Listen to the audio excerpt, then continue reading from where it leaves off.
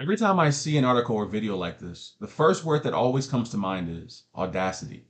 The audacity of these women to not only play with and change the word of God to suit their own wicked desires, but to boldly declare that they deserve something that the Lord has prohibited.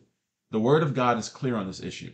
The pastor is a role that is specifically for men. It's an office for men. 1 Timothy 2 and 3 make that very clear. So let's read the first paragraph of this ridiculous letter, this open letter to the SBC. For centuries, people have told women they are not as valuable to God's work in the world as men are.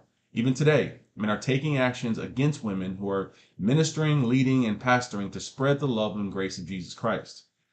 That is nothing but pride, okay? Pride, arrogance, and a desire for self-exaltation, okay? That's all it is.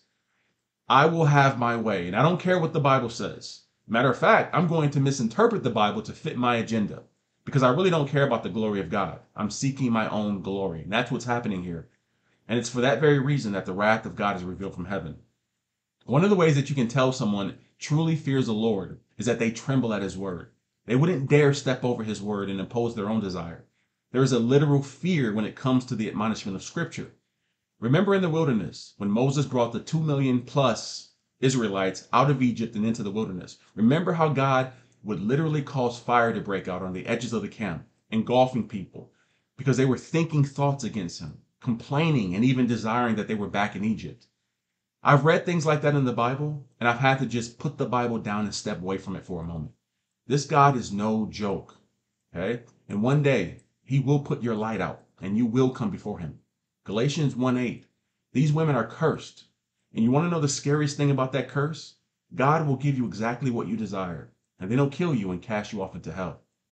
But the text says, obey your leaders and submit to them. Folks, I don't write the mail. I just deliver it. You don't have to like that, but you can't argue with it. The Bible makes it clear that there exists within the church spiritual leadership. Now, let me hasten to say that even within the context of that leadership, we always see that leadership referred to in the plural. Now, I know that there are those who have different ecclesiology.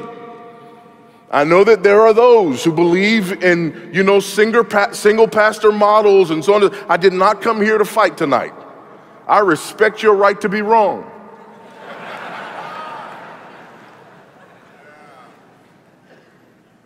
When you see elders in the New Testament, it's in the plural. You see leadership here, it's in the plural. The apostles were in the plural. And so the idea here is that the church is led by a group of men. Amen? And yes, I did say men. Amen, somebody. It's amazing to me that even that has become controversial.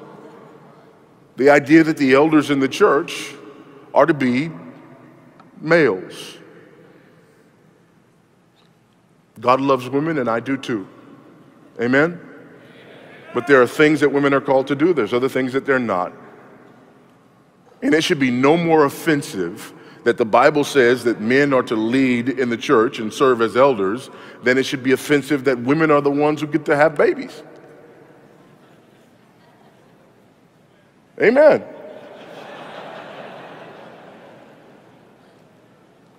Now, I've seen that happen, and it's not something I want to do. I'm just acknowledging the fact that there are some things you guys get to do that we don't get to do.